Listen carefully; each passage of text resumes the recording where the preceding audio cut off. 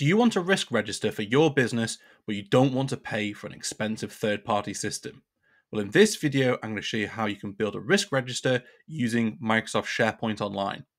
My name's Dougie Wood, and I'm a Microsoft MVP. I've been working with SharePoint for the past 20 years, and I've also been helping my customers all over the world build out QMS solutions using SharePoint to achieve things like ISO 9001. If you need help building a SharePoint solution like this, then book in a free consultation with me using the link in the description below. Okay, so this video is a follow-on where I'm showing how to build out certain components of a QMS within SharePoint. Things like live audits, NCRs, corrective and preventive actions. This is all about the risk management components. So we're going to start off by building a SharePoint list which is referred to as our risk register.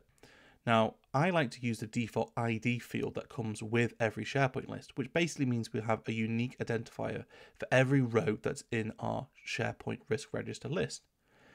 I am going to obviously add in my own column, so I'm going to start with category, which might be operations, supplier, customer, compliance, and this can be anything you like. And of course, we can also color code them if we wanted to make them stand out a bit more.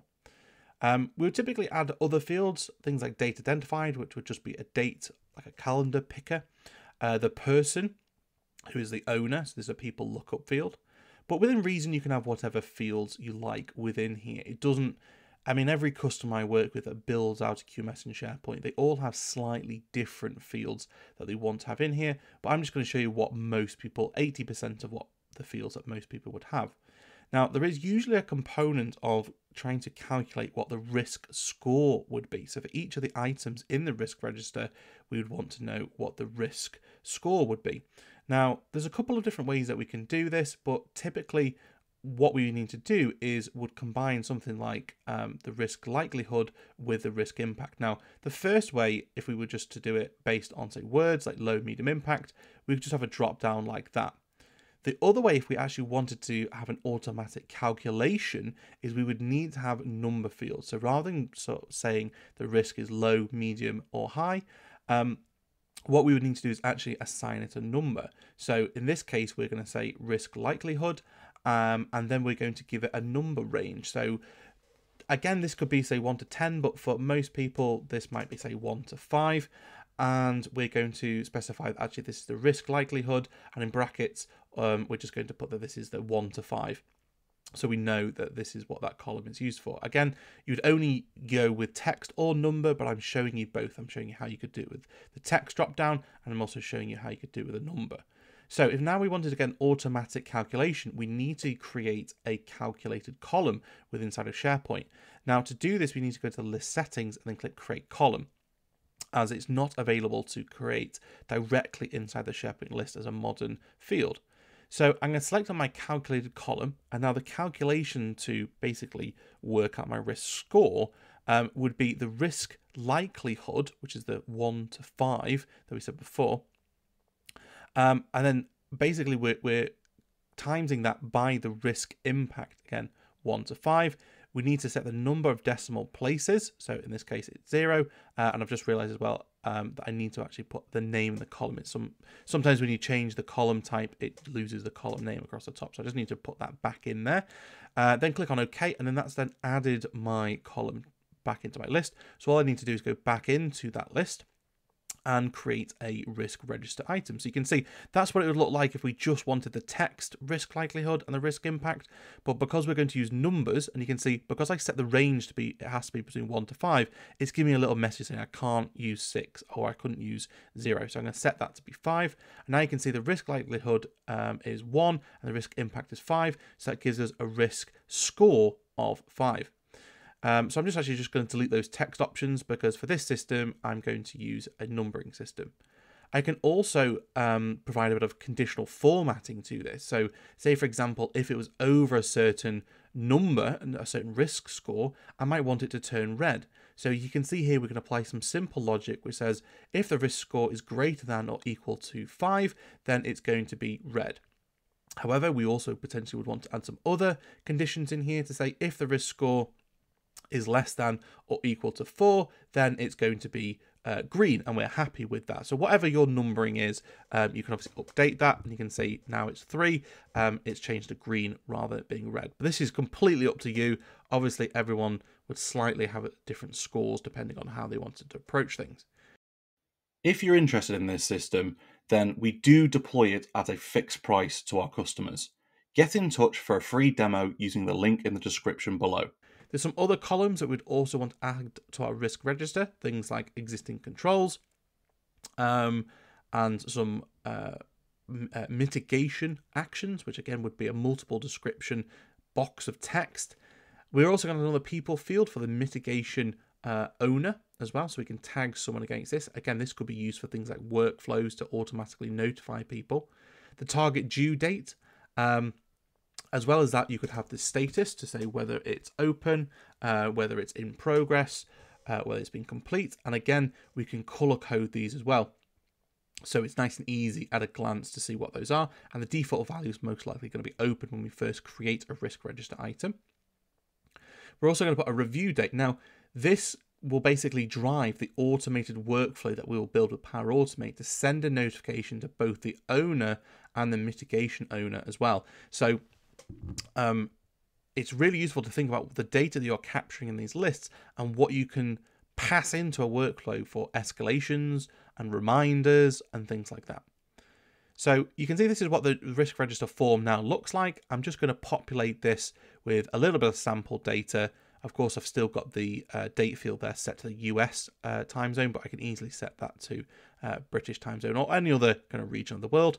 I'm now just pasting in some mock example data, and as you may know by now if you've been watching these videos of me building this QMS in SharePoint, I like to have plenty of sample data, and I also believe that the sample data should in fact be as close to reality as possible, so it's obvious when people are looking at this what this looks like, and when you're going for a testing period, people can feed back and say, actually, we're missing this type of information. Whereas if you just put lorem ipsum or just some random typed characters into each of these fields, you're not going to really be able to properly test this and get a good feel for what the system is supposed to be doing.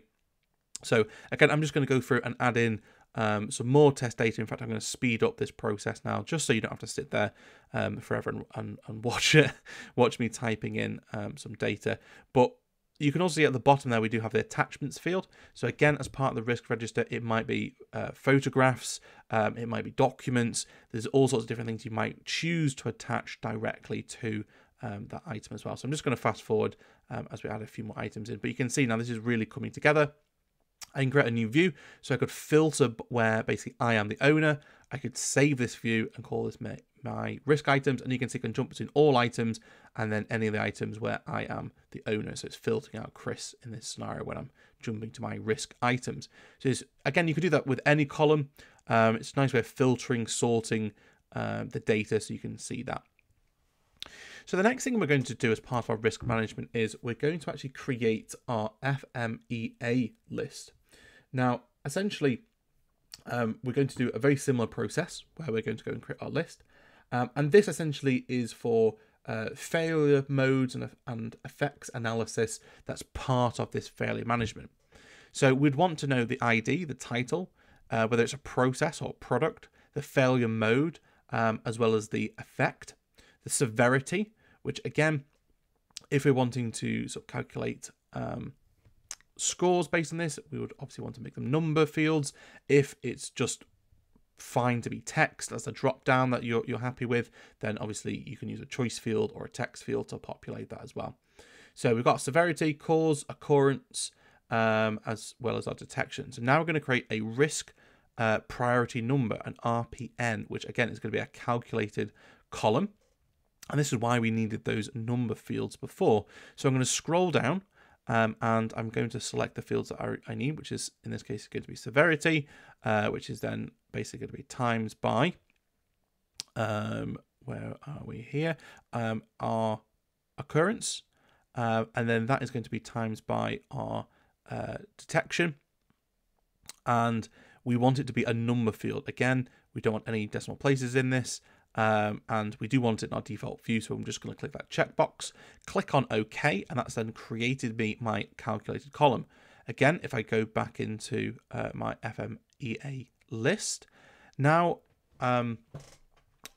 basically, when we create our items now in this list, you can see it will automatically have a risk priority number. So I'm just going to save that view just to make sure we can get back to that. We'll come and add some data in a second. But first, I'm just going to show you adding a couple more columns. So I'm going to add in a action, which is going to be multiple lines of text, because we're expecting that someone's going to fill out quite a bit of information when they come through to this. We're also going to create a column for the action owner, which again is going to be a people field, so we can look up somebody.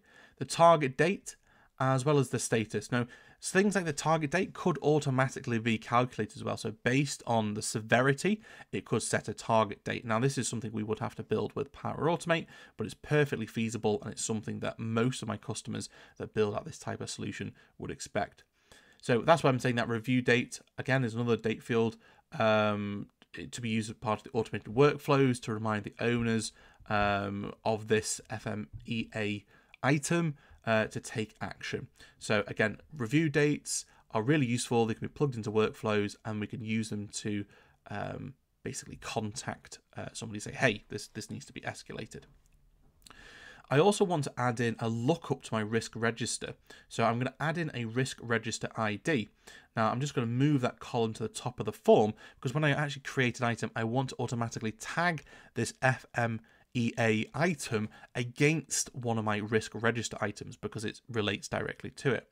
Again, I'm just going to populate this now with a little bit of sample data that I've got off screen.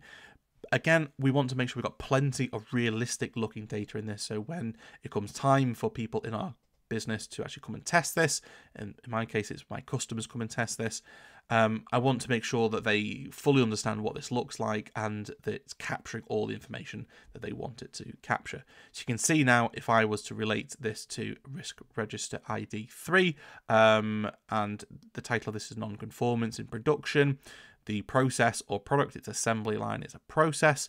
Again, that could be the title, but it could also, that could easily be a drop-down field, whether you select, or a checkbox that says it's a process or a product. It could be a lookup, so you could look up a list of products or a list of process names that you're maintaining separately as well.